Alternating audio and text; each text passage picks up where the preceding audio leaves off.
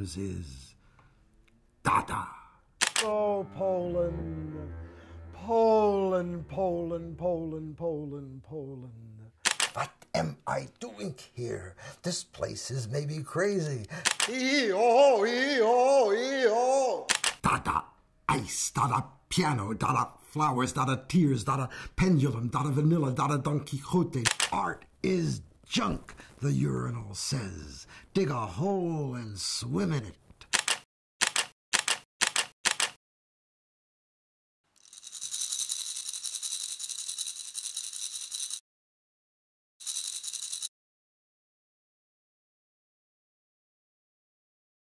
I was born in Brooklyn and grew up in the Bronx from immigrant parents who had come to the United States 10 years before I was born.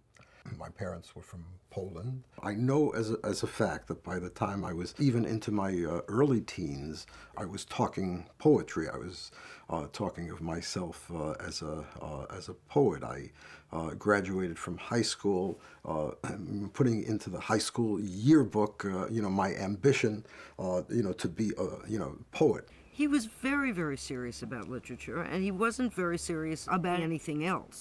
I will change your mind.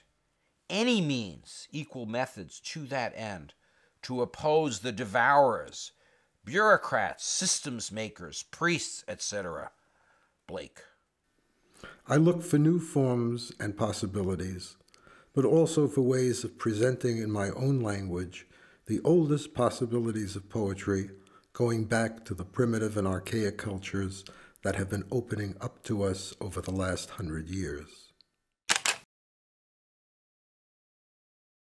I became a beaver in 1968. Richard Johnny John was my father.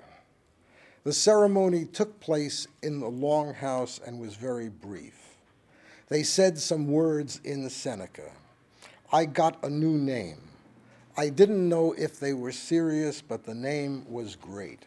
In Dream, the beavers come to Harry Watt. A child could speak.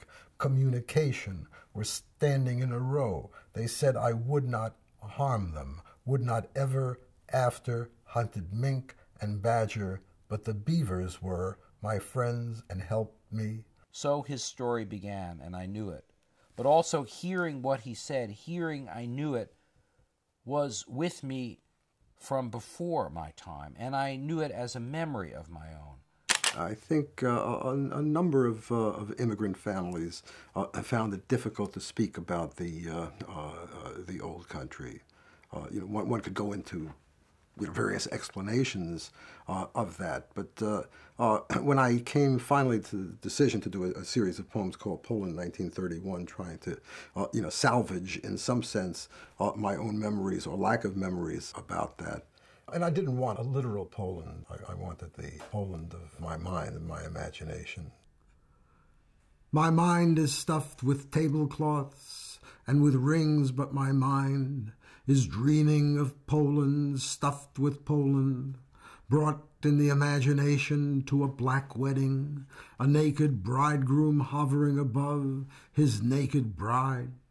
Mad Poland, how terrible thy Jews at weddings, thy synagogues with camphor smells and almonds, thy thermos bottles, thy electric fogs, thy braided armpits, thy underwear alive with roots, O Poland. Poland, Poland, Poland, Poland, Poland. So you're talking about the dead. You're talking about a ghost doppelganger of Rothenberg in 1931 and imagining what was there which isn't there at the same time. So it's evoking that which is gone. The word he dreams is Dada. Dada ice, Dada piano, Dada flowers, Dada tears, Dada pendulum, Dada vanilla, Dada Don Quixote, Dada humid, Dada archipelago, Dada pharmacy, Dada sexennial, Dada dichotomous, Dada dichroic, Dada dichrotic, Dada didactic, Dada Delphian, Dada diluvial, Dada ding dong. June 23rd, 1916. For that evening's reading, he had made himself a special costume. His legs were in a shiny blue cylinder which came up to his hips so that he looked like an obelisk. Over it he wore a huge coat collar cut out of cardboard, scarlet on the inside, gold on the outside. It was fastened at the neck in such a way that he could give the impression of wing-like movement by raising and lowering his elbows. He also wore a high blue and white striped witch doctor's hat. A glass tube ecstasy for Hugo Ball.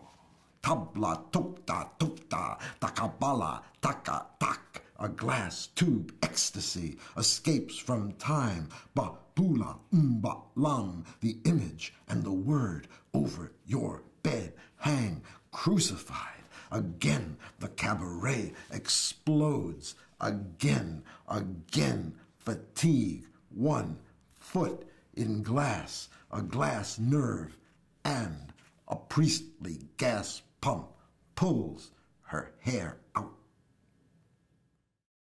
That Dada Strain is a wonderful book that emphasizes this Sara Dadaist moment in his work, the zany, the mad, cap, and so on. And, you know, in an American context, the Groucho Marx becomes a kind of a Tristan Tzara figure, so that madcap that we have in our popular culture also for him is related to this disruptive aspect. That Dada strain.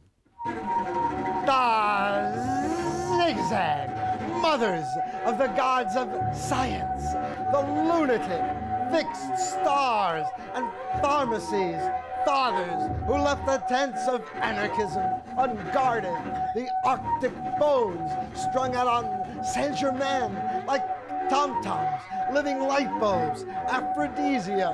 Art is junk, the urinal says. Dig a hole and swim in it. A message from the grim computer. Yeah, we screwed that up. There is an incredible humor, you know, despite the fact that we are dealing with the first occasion in our century where millions of people were killed in the Somme, in Verdun, and so on and so on. Those who were really opposed to it and those who showed why one had to oppose that stupid nationalism that had created the possibility where all these people, all these soldiers, died for absolutely no reason whatsoever.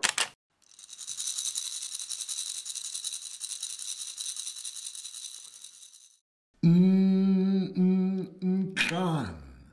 Going in the house, the darkened Hogan omens are at my house. One my wing, none none wing. Once Jerry got close to the sources, he suddenly was thrust into kind of musical realizations, which he saw as a new way to take his work. I don't think he felt opportunistic about it. I think he felt that he could make them more intelligible, clearer, more powerful in translation by generating the sound structures. I have most recently been translating American Indian poetry, including the meaningless syllables, word distortions, and music, and have been exploring ancestral sources of my own in the world of Jewish mystics, thieves, and madmen. Cockboy is a kind of mispronunciation of cowboy, with the cock prominent, and so it becomes another very extravagant, possibly obscene gesture in this poem that kind of catches your ear and eye in its outrageousness.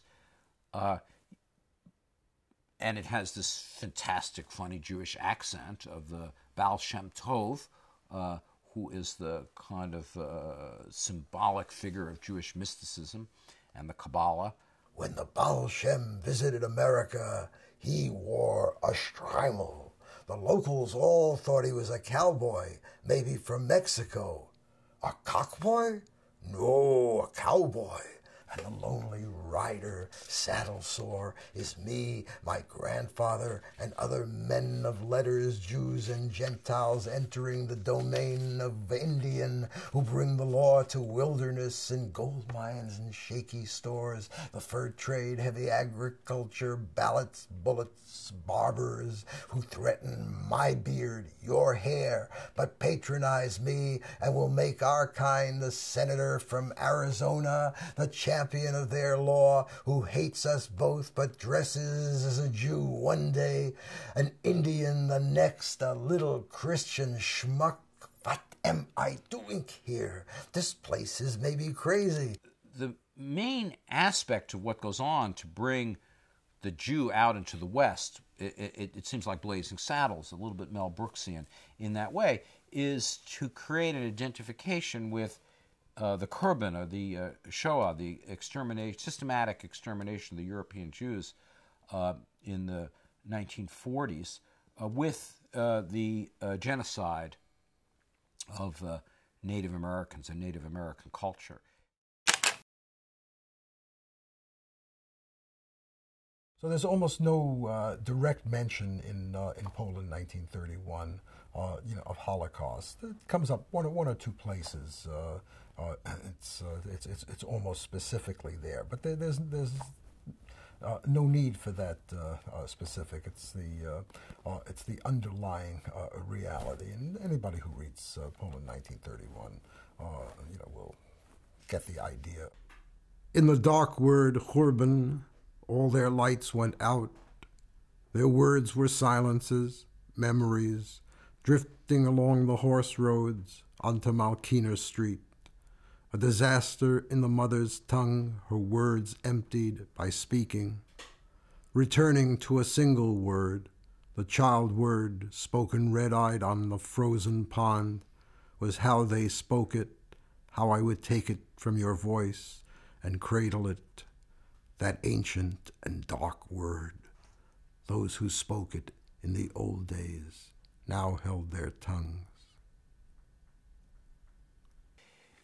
People like Jerry and me are what's left of European Jewry, even though we're not from Europe, and less so for me, because the whole Jewish intellectual secular culture of Europe was destroyed. Now, it is true that there's Jews that also went to Israel and so on, but one part of that heritage of the European artists and is with us, and it's a kind of haunting.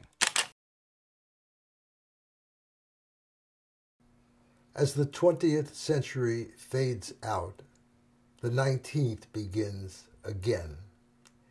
It is as if nothing happened, though those who lived it thought that everything was happening.